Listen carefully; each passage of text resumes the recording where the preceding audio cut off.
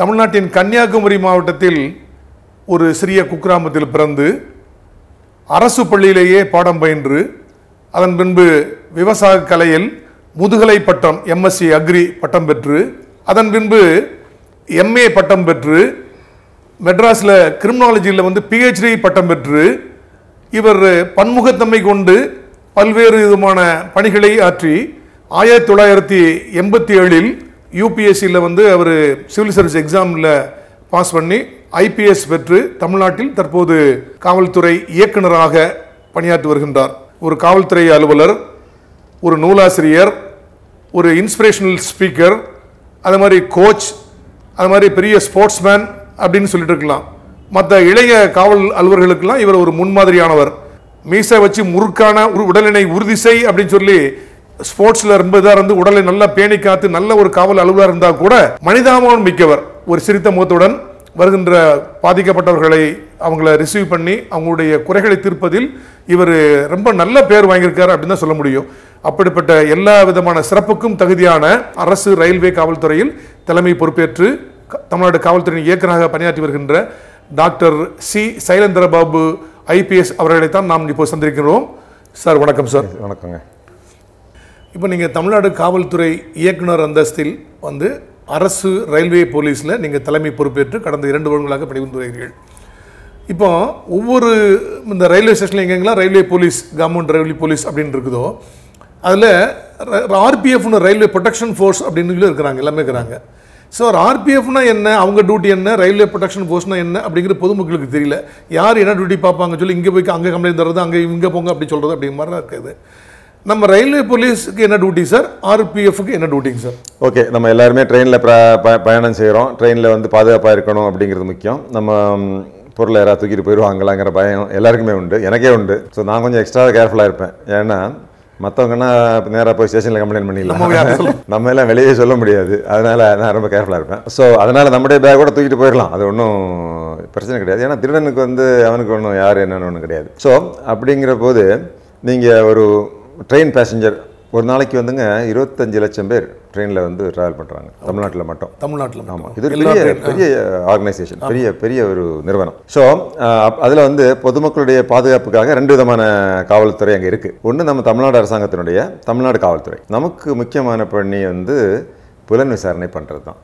அதாவது ஏதாவது ஒரு குற்றம் நடந்து போச்சுன்னா அதை புலன் விசாரணை பண்ணி அதை குற்றவாளிகளுக்கு வந்து தண்டனை வாங்கி கொடுக்கறது தான் நமக்கு முக்கியமான. இருப்பு ரயில்வே ஸ்டேஷன் இருப்பு பாதை, அது மட்டும் தான். அதுக்கு வெளியே லோக்கல் போலீஸ் ஸ்டேஷன் போயிடும். வெளியே லோக்கல் போலீஸ் எப்படி பார்க்குறாங்களோ, இப்போ இந்த ரயில்வே நிலையத்துக்கு வெளியே காவல்துறை அதிகாரிகள் என்ன வேலை பார்க்குறாங்களோ அதே மாதிரி உள்ள பண்ணும். இருப்பு பாதைக்குள்ள ரயில்வே ஸ்டேஷன் உள்ள ட்ரெயினில் எல்லா விதமான குற்றங்களும் நடக்கும். ஆமாம், கொலை நடக்கும், கொள்ளை நடக்கும், திருட்டு நடக்கும், பெண்களை வந்து பாலியல் துன்புறுத்தல் செய்வாங்க, குழந்தைகளை கடத்திட்டு போயிடுவாங்க, விபத்துகளும் நடக்கும். ஸோ எல்லா விதமான காவல்துறை பார்க்கக்கூடிய எல்லா பிரச்சனைகளும் அங்கேயும் நடக்கும். ஸோ அதை வந்து விசாரிக்கக்கூடியதான் எங்களுடைய கவர்மெண்ட் ரயில்வே போலீஸ். சுருக்கமாக சொன்னால் பேசஞ்சர் சேஃப்டி, பயணிகளுடைய பாதுகாப்பு. இப்போ நாம இல்லாமல் சென்ட்ரல் கவர்மெண்ட்ல இருக்கக்கூடிய ஆர்பிஎஃப் ரயில்வே ப்ரொடெக்ஷன் ஃபோர்ஸ் அவங்க வர்றாங்க. அவங்க எதுக்குன்னா ட்ரெயினை பாதுகாக்கணும், ரயில் நிலையத்தை பாதுகாக்கணும், தண்டவாளத்தை பாதுகாக்கும். ஸோ அரசு ப்ராப்பர்ட்டி, அந்த ட்ரெயின் சம்பந்தப்பட்ட ப்ராப்பர்ட்டிக்கு மட்டும் செக்யூரிட்டி தான் செக்யூரிட்டி. ஆனாலும் இருந்தாலும் எங்களுக்குள்ள ஒரு அண்டர்ஸ்டாண்டிங் தான். அதாவது ஒருவேளை ரயில் ப்ராப்பர்ட்டிக்கு ஒரு ஆபத்துன்னு வச்சு இருந்தால் அது நாங்களும் பார்த்துக்கணும். அதே மாதிரி ஒரு ரயில்வே ப்ரொடெக்ஷன் ஆஃபீஸர் இருக்காரு, அதில் கான்ஸ்டபிள் இருக்காரு, அவர் கண்ணு முன்னாடி ஒரு திருட்டு நடக்குது அப்படின்னா அதை அவரும் பார்க்கணும். அப்படிங்கிற மாதிரி எங்களுக்குள்ள நாங்கள் அந்த மாதிரி பார்க்கறதில்ல. அதாவது 2 பேருமே 2 வேலையும் பார்க்கறது. நம்ம கண்ணு முன்னாடி ஒரு தவறு நடக்குதுன்னா அதை வந்து ரயில்வே தண்டவாளத்தில் தானே கல்ல வைக்கிறான் அப்படின்னு நாங்கள் பார்த்துட்டு போகிறதில்ல. ஒரு தண்டவாளத்து தனியாக கிடக்கும், இரும்பு எடுத்துகிட்டு போனால் கூட உடனே பிடிச்சிருவோம், அவங்க பார்க்கறது இல்லை. ஸோ எங்களுக்குள்ள கிளியராக வந்து புலன் விசாரணை நாங்கள் பண்ணிகிட்டு இருக்கோம், பொருள் பாதுகாப்பு அவங்க பண்ணிட்டு இருக்காங்க. இருந்தாலும் ஒரு பேசஞ்சருங்கிற முறையில் நீங்கள் 2 பேரையுமே ஒன்று மாதிரி பார்க்கலாம். இந்த 2 ஃபோர்ஸுக்கும் நல்ல ஒரு கோஆர்டினேஷன் நல்லா வந்து எல்லாம் பண்ணிருக்கு, ரொம்ப நல்லா இருக்கு. குறிப்பாக ஆர்பிஎஃப் வந்து இந்த குற்றவாளிகளை பிடிக்கிறதுக்கும் தடுக்கிறதுக்கும் ரொம்ப ஆர்வம் காட்டுறாங்க. ஓகே, ஏன்னா அது ஒரு இன்ட்ரெஸ்டிங்கான வேலை இல்லைங்களா? நாங்கள் தடுக்கிறது இல்லை. ஏன்னா எப்படி இருந்தாலும் பேசஞ்சருக்கு அல்டிமேட்டாக நம்ம பேசஞ்சர் சேஃப்டி தான் முக்கியம். கோல் என்ன, திருட்டு நடக்கக்கூடாது, மக்கள் பாதுகாப்பாக இருக்கணும். எனவே பேசஞ்சர்ஸ் சொல்லக்கூடிய நீங்கள் யூனிஃபார்ம் போட்ட யாராக இருந்தாலும் நீங்கள் குறைய சொல்லலாம். அவங்க இம்மிடியாக வருவாங்க. நாங்கள் ஆர்பிஎஃப், அவங்க ஜிஆர்பி அப்படிலாம் சொல்ல மாட்டாங்க. ஜிஆர்பிங்கிறது கவர்மெண்ட் ரயில்வே போலீஸ். எங்களை பொறுத்த வரைக்கும் அந்த பாகுபாடு இல்லை. ஆனால் எங்கள் பணியில் வித்தியாசங்கள் இருக்குது. ஆனால் பொதுமக்களை பொறுத்த வரைக்கும் நீங்கள் எந்த வித்தியாசம் பார்க்க வேண்டியதில்லை. அவங்க காவல் நிலையம் பக்கத்தில் இருக்குன்னா சொல்லலாம், அவங்களே கூட்டிகிட்டு வருவாங்க. அதனால் இந்த 2 பிரிவாக இருந்தாலும் பேசஞ்சரை பொறுத்த வரைக்கும் நீங்கள் அந்த பாகுபாடு இப்போ பார்க்க வேண்டியதில்லை. அது போன்ற கோஆர்டினேஷன் வந்தாச்சு. Very nice sir. இப்போ அந்த ட்ரெயினில் நைட்டில் நாங்கள் தூக்கி போகும்போதெல்லாம் பார்க்குறோமோ அங்கேருந்து ஆர்ம்டு கான்ஸ்டபிள்ஸ் அல்லது ஹெட் கான்ஸ்டபிள்ஸ் லெவலில் அப்படியே உள்ளே வந்து அப்படியே நடந்து மண்டபடைப்பெல்லாம் பார்த்துட்டே இருக்கிறாங்க. எப்படிங்க சார் ஒரு கம்பார்ட்மெண்ட்டுக்கு இத்தனை போலீஸ் அப்படின்னு பாதுகாப்பு இருக்குதா, அல்லது ஒரு ட்ரெயினுக்கு இவ்வளோ பேர் அப்படின்னு நீங்கள் போடுறீங்களா? ஒன்லி ஜிஆர்பி ரயில்வே போலீஸ் நீங்கள் பண்ணுறீங்களா? உங்களுக்கு அடிஷனல் ஆர்பிஎஃப்பும் பந்தோபஸ்து போடுறாங்களா சார்? எவ்வளோ ஒரு ட்ரெயினுக்கு எவ்வளவு உத்தேசமாக பந்தோபஸ்து போடுறீங்க சார்? அதாவது ட்ரெயின் ரொம்ப நிறைய இருக்கிறதுனால ஒரு ட்ரெயினுக்கு ஒரு காவலர் அப்படிங்கிறது தான் ஸ்கேல். அது வந்து நாங்கள் எங்களுக்குள்ள அண்டர்ஸ்டாண்டிங் என்னென்னா, ஆர்பிஎஃப் காவலர் துப்பாக்கியோட போகிறாருன்னா அந்த ஸ்டேஷனில் பெரும்பாலும் நாங்கள் போகிறதில்ல. Okay okay. அவங்க போகாத ட்ரெயினில் நாங்கள் எப்படியும் ஒரு ட்ரெயினில் ஒரு காவலர் கண்டிப்பாக இருப்பார். ஒரே ஒரு காவலர் ஏதாவது ஒரு இன்சிடென்ட் நடந்ததுன்னா தடுக்க முடியும். கூட ஒருத்தராக இருந்தால் தான் நல்லா பண்ண முடியும். அது சிரமம் இருக்குது. எண்ணிக்கை குறவாக இருக்கிற பிரச்சனை இருக்குது. இன்னொன்று முக்கியமான ட்ரெயினில் குறைஞ்சபட்சம் 2 பேர் இருப்பாங்க. ஓகே. அதாவது எக்ஸ்பிரஸ் ட்ரெயின்ஸ். Okay express. இன்னும் முக்கியமான சில ட்ரெயின் இருக்குது தமிழ்நாட்டில் வந்து இப்போது பாண்டியன் எக்ஸ்பிரஸ், நெல்லை எக்ஸ்பிரஸ், கோவை எக்ஸ்பிரஸ், கன்னியாகுமரி, இதிலெல்லாம் ஆர்பிஎஃப் இருப்பாங்க, ஜிஆர்பி இருப்பாங்க. ஓ. ஏன்னா இது வந்து நிறைய பேசஞ்சர்ஸ் போகக்கூடிய திருட்டுகள் அதிகமாக நடக்கக்கூடிய வாய்ப்புகள் இருக்கக்கூடிய ட்ரெயின். ஸோ இந்த மாதிரி அளவில் எப்போவுமே காவல்கள் இருப்பாங்க. பொதுமக்களுக்கு தெரியும். நீங்கள் பார்த்துருப்பீங்க, யூனிஃபார்மில் தான் நிற்பாங்க. நோட் பண்ணணும், நீங்கள் நோட் பண்ணணும். சரி, இவர் இங்கே இருக்கிறாரு அப்படி நோட் பண்ணி அது அவசரம்னா கூட அவர்கிட்ட சொல்லலாம். அவங்க சந்தோஷம் சார். இப்போ ட்ரெயினில் போகும்போது நானே நிறைய இடங்களில் பார்த்துருக்கேன். ஒரு 9-10 மணி வரைக்கும் அந்த டிக்கெட் எக்ஸாமினர்லாம் பார்த்தீங்கன்னா நல்லா கரெக்டாக செக் பண்ணுவோம் செய்வாங்க. ஒரு 10-10:30 மணிக்கு தனியாக உட்காந்து பார்த்துட்டு அவர் சாப்பிட்டுட்டு அப்படியே கொஞ்சம் லிக்விட் சாப்பிடுவார் அவர். அதை நான் கண்ணாலே நான் பார்த்துருக்கேன். ஈவன் டிடிஇ கூட சில நேரங்களில் நம்ம பேப்பரில் கூட பார்த்துருக்கோம். டிடிஇ பேசஞ்சரோட யாரும் மிஸ்பிஹேவ் பண்ணிட்டாங்க, அரெஸ்ட் பண்ணிருக்காங்க அப்படின்லாம் பார்த்துருக்கோம். அது ஒரு ஒன்று. இன்னொன்று பார்த்தீங்கன்னா சக பயணிகளே கூட பார்த்தீங்கன்னா நம்ம ஒரு இதில் ஒரு பேல உட்காந்துருக்கோம், ஒரு கோச்சில் உட்காந்துரும் அப்படின்னா ஒரு 2 லேடிஸ் நம்ம உட்காந்துருப்போம், குழந்தைகளும் உட்காந்துருப்போம். ஆப்போசிட்டில் ஒரு 3 பேர் ஆம்பளை உட்காந்துருக்காங்கன்னா ஒரு 10-10:30 மணிக்கு அவங்கெல்லாம் வெளியே இருந்து சாப்பாடெல்லாம் நல்லா வாங்கிட்டு வந்துருப்பாங்க. வரும்போதே வந்து தண்ணி எடுத்து குடிக்க ஆரம்பிச்சிருவாங்க. அந்த மாதிரி பண்ணுவாங்க. இப்படிப்பட்ட சம்பவங்கள் ஏதாவது நடந்ததுன்னா பாதிக்கப்பட்ட உடனே எப்படி ரியாக்ட் பண்ணுறது, என்ன பாதுகாப்பு உங்களுக்கு பண்ணுறது? நீங்கள் இப்போ சிட்டி போலீஸ்லாம் சார் இப்போ காவலன் SOS அப்படின்னு சொல்லிட்டு ஒரு ஆப் வச்சுருக்காங்க ஸ்மார்ட் ஃபோனில். அது அமுக்குனாலே போதும், எங்கே நீங்கள் இருக்கீங்க அப்படின்னு உங்கள் லொக்கேஷன் தெரிஞ்சிடும், உடனே போலீஸில் வந்துடுவாங்க. இது வந்து மூவிங் ட்ரெயின். இது உங்களுக்கு ஏதாவது இந்த மாதிரி ஏதாவது காவலன் SOS மாதிரி ஏதாவது ஆப் இருக்கா, அல்லது டோல் ஃப்ரீ நம்பர் இருக்கா, அல்லது அங்கே லோக்கல் அந்த ட்ரெயினில் வரக்கூடிய கான்ஸ்டபிளை கனெக்ட் பண்ணோன்னா அவங்க நம்பர்லாம் எல்லாத்துக்கும் எப்படி தெரியும்? ஓகே, நம்ம எல்லா ட்ரெயின்லையும் 1512 அப்படிங்கிற எல்லா இடத்துலையும் சொல்கிறோம். Very good. எழுதி போட்டிருக்கிறோம், சொல்கிறோம். அந்த நம்பர் நீங்கள் அடிச்சு ஒவ்வொரு கோச்சிலையும் எழுதிருக்கும் சார். எல்லா பெரும்பாலும் கோச்சில் இருக்கும், ரயில்வே நிலையத்தில் இருக்கும். ஸோ அதில் நீங்கள் ஒரு ஃபோன் அடிச்சிட்டிங்கன்னா இம்மீடியட்டாக அங்கே வந்து ஒரு காவலர் அவருக்கு தகவல் போகும், அவர் வருவார். இது இல்லாமல் ஜிஆர்பி ஹெல்ப் ஆப் அப்படின்னு ஒரு ஆப் வச்சுருக்கிறோம். GRB help app. அதை நீங்கள் வந்து SOS ப்ரெஸ் பண்ணிங்கன்னா அந்த கான்ஸ்டபிள் எங்கே வந்திருக்கு கான்ஸ்டபிள் அவருக்கே போய் மெசேஜ் வரும். Okay, very good. ஸோ அவர் அங்கே ஸ்பாட்டுக்கு உடனே நீங்கள் சொல்லாமே அவரே வந்து உடனே வந்துருவார். என்னாச்சுன்னு வருவேன்.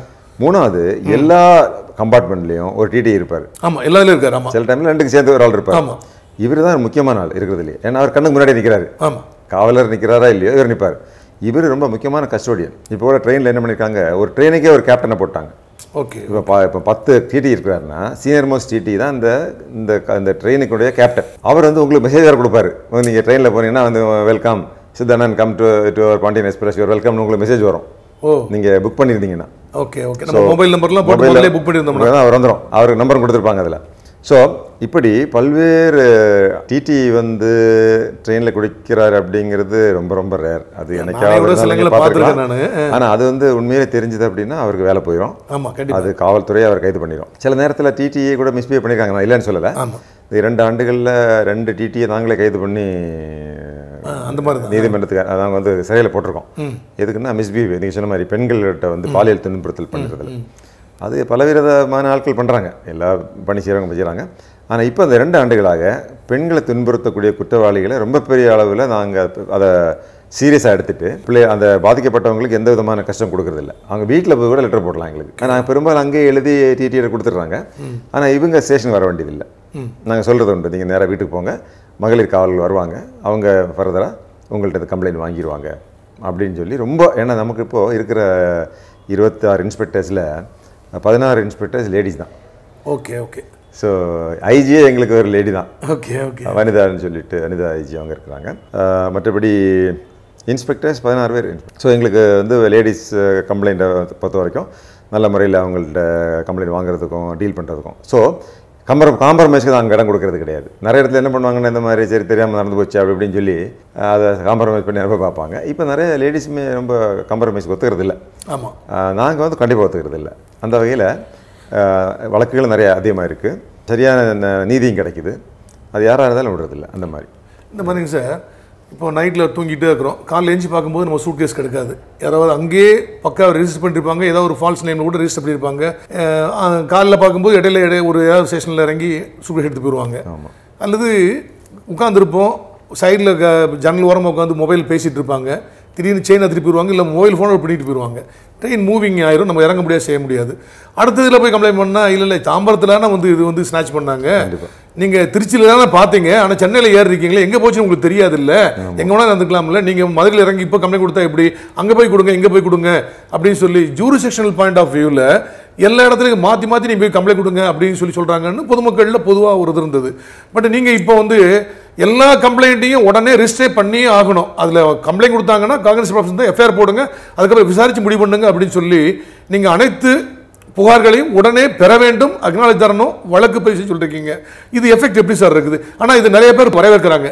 அதாவது பாதிக்கப்பட்ட நபர் கம்ப்ளைண்ட் கொடுக்கறது தான் போலீஸ் போய் அப்ரோச் பண்ணி கொடுக்கறது தான் பெரிய பிரச்சனை அப்படிங்கிறாங்க. அதனால இப்போ நார்த்லாம் பஜ்ஜீரோ எஃப்ஐஆர் அப்படின்னு சொல்லி எல்லாம் பண்ணுறாங்க இல்லையா, ஜூரிஸ்டனே இல்லாமல். ஸோ எந்த போலீஸ் ஸ்டேஷனில் எந்த ரயில்வே ஸ்டேஷனில் நின்று கம்ப்ளைண்ட் கொடுத்தாலும் பண்ணலாம், அல்லது வீட்டில் இறங்கி கொடுத்தாலும் கொடுக்கலாம் இல்லையா சார்? ஆமாம், கண்டிப்பாக. அதாவது நீங்கள் ரெண்டு பிரச்சனை இருக்குது. ஒன்று வந்து நபர் வந்து கன்னியாகுமரியிலேருந்து சென்னைக்கு வராரு, மதுரையில் வரும்போது திறந்து பார்க்குறாங்க, நகையை காணும். இப்போ சென்னையிலேருந்து இறங்கியாச்சு, சென்னை ரயில்வே ஸ்டேஷனில் எக்மோரில் போய் கம்ப்ளைண்ட் பண்ணும்போது நீங்கள் தான் பார்த்து மதுரையில் பார்க்கும்போது இல்லையே, நீங்கள் அப்புறம் அங்கேயே போய் கொடுக்க வேண்டியதானே அப்படின்னு மதுரைக்கு போனார்னா, நீங்கள் எங்கே ஆரம்பிச்சிங்க, நான் எங்கே கிளம்புனீங்க, கன்னியாகுமரியில் இருந்தேன், எப்போ போச்சுன்னு உங்களுக்கு தெரியுமா, தெரியாது, அப்போ கன்னியாகுமரி போங்க. இந்த மாதிரி ஏற்கனவே அவங்க பாதிக்கப்பட்டிருக்காங்க. ஆமாம், ஏற்கனவே நகையும் போச்சு, பணமும் போச்சு, இனி நேரமும் போகிறதுக்கு அவங்க ரெடியாக இருக்க மாட்டாங்க.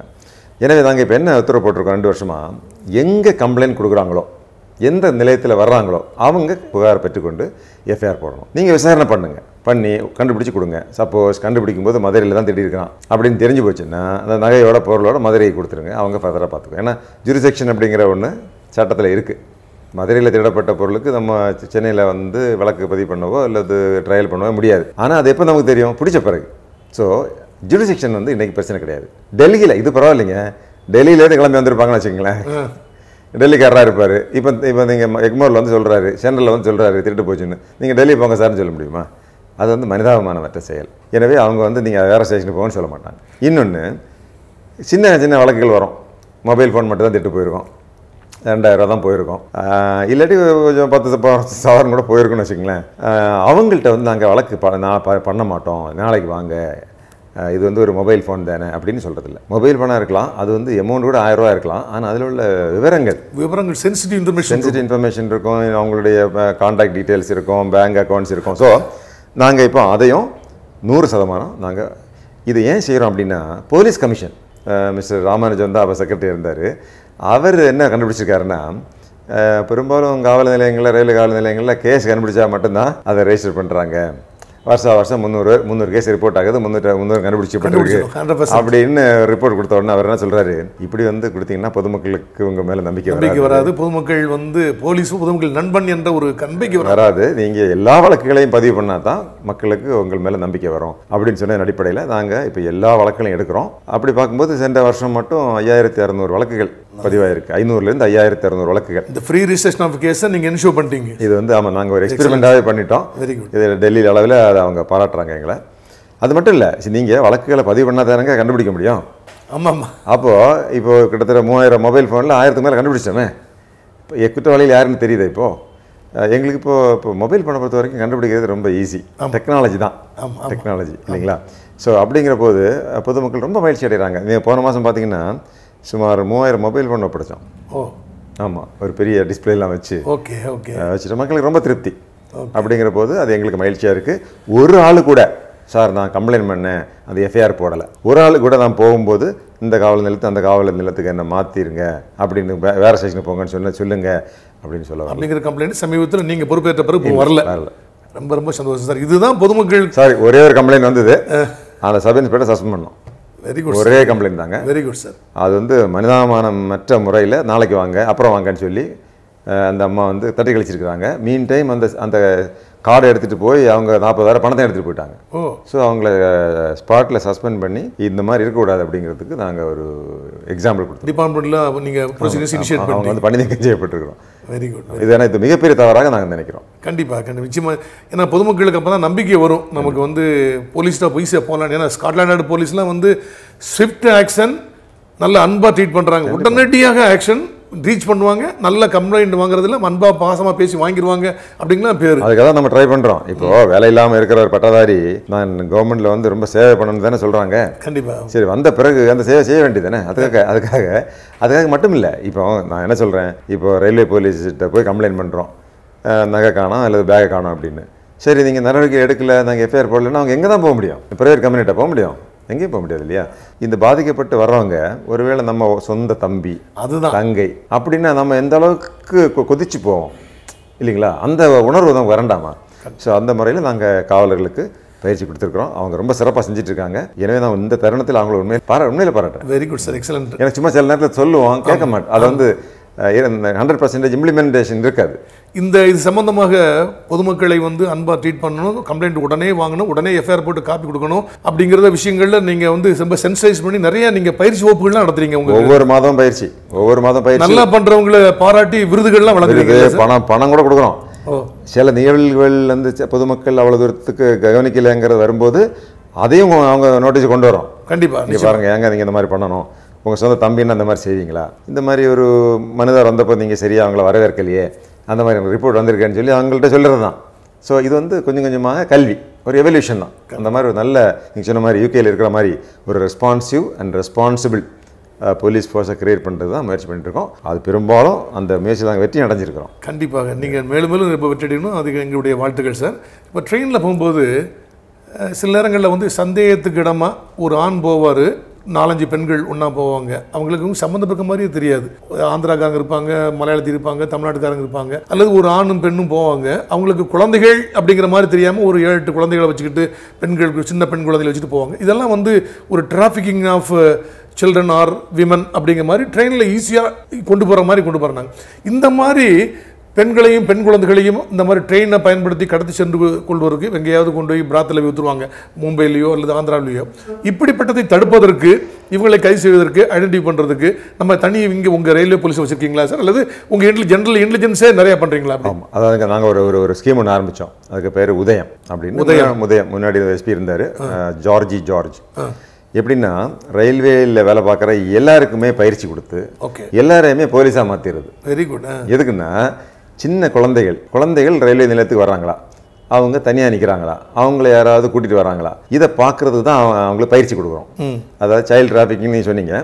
எங்களை பொறுத்த வரைக்கும் போன வருஷம் மட்டும் 2500 குழந்தைகளை நாங்கள் மீட்டு பெற்றோர்கள்ட்ட ஒப்படைச்சிருக்கோம். Very good. 100-200 பேர் மட்டும் பெற்றோர்கள்ட்ட போகலை. ஒரு குழந்தைய இந்த மாதிரி தவிக்க விட்ட ஒரு காணாமல் போயிடுச்சு அப்படின்னா, குழந்தை அந்த காணாமே சொல்லுங்க, அப்பா அம்மாவுடைய பதறி போய் இருப்பாங்க. அந்த இது தெரிஞ்சவர்கள் எல்லாம் ஃபோன் பண்ணுவாங்க, நமக்கு அந்த மாதிரி ரெக்வஸ்ட், பிள்ளைய காண கண்டுபிடிங்கன்னு சொல்லிட்டு. பல்வேறு காரணங்கள் இருக்கு. சில பிள்ளைகள் இந்த மாதிரி லவ் அஃபேர் அப்படின்னு ஓடி போவாங்க. ஸோ இது வந்து நம்ம காவலர்கள் கண்டுபிடிச்சு அன்பு இல்லாம், அதே மாதிரி வீட்டிலே உடனே பேரண்ட்ஸுக்கு தகவல் கொடுத்து ஒரு பிள்ளைய வந்து பின்னாடி துரத்திட்டு போய் மும்பையில் பிடிச்சி கொண்டு வந்து திண்டுக்கல்ல ஒப்படைச்சோம். ஓகே, அது பெரிய கேஸ். இப்படி நாங்கள் செஞ்சுருக்கிறோம். ஏன்னா நிறைய தன்னார்வ நிறுவனங்களும் இதில் இருக்கிறாங்க, நிறைய ஹெல்ப் பண்ணுறாங்க. என்ஜிஓ கூட நீங்கள் டைப் பண்ணி இந்த மாதிரி ஹெல்ப் பண்ணுறாங்க. அங்கே இருக்கிறாங்க. அவங்க ஈவன் பெண்களை ட்ரீட் பண்ணுறதுக்கு பெண்கள் என்ஜிஓவும் வராங்க. இருக்கு பெண்கள் குழந்தைகளுக்கு என்ஜிஓ நிறைய இருக்குது. எல்லா ரயில்வே நிலையத்திலும் அவங்க இருக்கிறாங்க. அதையும் நம்ம சொல்லி ஆகணும். அவங்களுடைய பங்கு ரொம்ப பெருசு. ஆனால் நாங்கள் என்ன செய்கிறோம், அவங்க இல்லாமல் போர்ட்டரு, டிரைவரு, அந்த ஸ்வீப்பரு, கிளீனர் எல்லாருக்கும் பயிற்சி. குழந்தைகள்னு சொன்னால் உடனே போயிடணும், அந்த பிள்ளையை கூட்டிகிட்டு ஸ்டேஷனில் கொண்டு வந்து நிறுத்திடணும். இந்த மாதிரி சொல்லியிருக்கிறோம். பட் நீங்கள் சொல்கிற மாதிரி ஆந்திரா அந்த மாதிரி ஆர்கனைஸ்டு கேங், அவங்க இந்த குழந்தைகளை கூட்டிகிட்டு போகிற மாதிரி நிகழ்வுகள் நாங்கள் பெருசாக பார்க்கல. அது ஒரு பெரிய அளவில் நடக்கிற மாதிரி சொல்ல முடியாது. ஸ்ட்ரே இன்சிடென்ட் ஏதாவது ஒன்று நடக்கலாம், அது நமக்கு அதை பற்றி தெரியல. பட் அதே மாதிரி சந்தேகங்கள் வரும்போது உடனே கூட்டு விசாரிக்கிறாங்க. ஓகே. அதே மாதிரிங்க சார், வீட்டில் பெண்களுக்கு ஏதாவது கல்யாணம் அரேஞ்ச் பண்ணியிருப்பாங்க, மாப்பிள்ளை பிடிக்காது, இவங்க வேற லவ் பண்ணுவாங்க, உடனே வீட்டு விட்டு ஓடி வந்துருவாங்க. அல்லது எக்ஸாம் அப்போ தான் 10th +2 எக்ஸாம் முடிவு வந்திருக்கும், ஏதாவது மார்க் கம்மியாக இருக்கும், வீட்டில் திட்டுவாங்களேன்னு சொல்லி ஓடி ட்ரெயின் ஏறி எங்கேயாவது ஓடி போயிருவாங்க. அல்லது சினிமா ஆசை அப்படின்னு சொல்லி சில குழந்தைகள் நேர மெட்ராஸ் போய் நடிகை அப்புறம் கதாநாயகி அப்புறம் வந்துருவாங்க. இப்படிப்பட்ட குழந்தைகள் எல்லாம் மீட்டு அவங்ககிட்ட வந்து NGO ஹெல்ப் மூலமா அவங்களோட பேரண்ட்ஸ் ஒப்படைச்ச சம்பவங்கள்லாம் உண்டா சார்? இந்த 2500 பெரும்பாலும் இதுதான். பெரும்பாலும் இந்த ஸ்கூல் எக்ஸாம் டைம் வீட்டில் அடிச்சிருப்பாங்க, உடனே போய் ட்ரெயினில் ஏறி அவங்களும் சும்மா கொஞ்சம் தூரம் போயிட்டு திரும்பி விளையாண்டு தான் வருவாங்க. பட் அவங்க வந்து மோசமான ஆட்கள் கையில் கிடைக்கக்கூடாது இல்லையா? குறிப்பாக கேர்ள்ஸ் வந்து வந்துட்டாங்க அப்படின்னா எத்தனையோ மோசமான குற்றவாளிகள் இருக்கிறாங்க, சீரியல் அஃபெண்டர்ஸ் இருக்கிறாங்க. அதனால நம்ம உடனுக்குடன் அவங்கள பிடிச்சி அவங்கள அதுக்கு என்ன அட்வான்டேஜ்னா எல்லா காவல் நிலையத்திலையும் இன்னைக்கு மகளிர் போலீஸ் இருக்குது. அதான் அது பெரிய வெரி குட். 56 ஸ்டேஷன்லையும் நமக்கு மகளிர் காவல் நிலையங்க மகளிர் இருக்கிறாங்க. அவங்க ரொம்ப பக்கமாக பிள்ளைகள்கிட்ட பேசி அவங்க பேரண்ட்ஸை வர சொல்லி கொடுக்குறாங்க. அதில் அவங்க experts, woman sub inspectors, woman inspectors வந்து இந்த குழந்தைகளை வந்து டீல் பண்ணுறதுல அவங்க வந்து நிபுணர்களாக தான் இருக்கிறாங்க. Very good. ஸோ அவங்க அதை நல்லா மாதிரி அவங்களுக்கு கவுன்சிலிங் டெக்னிக்ஸ் எல்லாமே நீங்கள் பயிற்சி எடுத்துருக்கீங்க. எல்லாமே அவங்களுக்கு நம்ம டிபார்ட்மெண்ட்டில் கிடச்சிருக்கு. அவங்களுக்கு பீரியடிக்கலாக ட்ரைனிங் கொடுத்துருக்குறோம். பர்டிகுலர்லி கேர்ள்ஸை வந்து ஹேண்டில் பண்ணுறது அப்படிங்கிறது நம்மகிட்ட பயிற்சி கொடுத்துட்ருக்கோம். நிறைய பேர் வந்து சில இடங்களில் வந்து கிராக்கர்ஸ் இந்த மாதிரி இன்ஃப்ளேமபிள் மெட்டீரியல்லாம் கொண்டு போகக்கூடாதுன்னு சொல்லுவாங்க. சில நார்த் இந்தியன்ஸ்லேருந்து வரலாம் பார்த்தீங்கன்னா அங்கேயே ஸ்டவ் வச்சுக்கிட்டு சமைக்கலாம் ஆரம்பிப்பாங்க. திடீர்னு ஒரு தீ விபத்து ஏற்படலாம், அல்லது சின்ன ஒரு ட்ரெயின் ஆக்சிடென்ட் ஏற்படலாம். அப்போ எல்லா கோச்சிலையுமே பக்காவாக இந்த மாதிரி விபத்துகளை எதிர்கொள்வதற்கு ஃபஸ்ட் எய்டு பாக்ஸு அல்லது வேறு ஏதாவது வச்சுருக்காங்களா? இல்லை ட்ரெயினில் பயணிகள் பிரயாணம் பண்ணும்போது திடீர்னு யாருக்காவது ஒருத்தருக்கு ஹார்ட் அட்டாக் வரும், அப்போ டாக்டர் ஹெல்ப் எல்லாம் எப்படி சார் கேட்குறது? அல்லது இந்த மாதிரி ஆக்சிடென்ட் நடந்ததுன்னா என்ன அவங்க ரியாக்ட் பண்ணணும், என்ன பாதுகாப்பு ஏற்பாடுகள் இருக்குது? இந்த வீடியோ உங்களுக்கு பிடிச்சிருந்தா லைக் பண்ணுங்க, கமெண்ட் பண்ணுங்க, ஷேர் பண்ணுங்க. தி ஐ ஓபனர் சேனலை சப்ஸ்கிரைப் பண்ணுங்க. முடிஞ்சா பெல் பட்டனை கிளிக் பண்ணுங்க.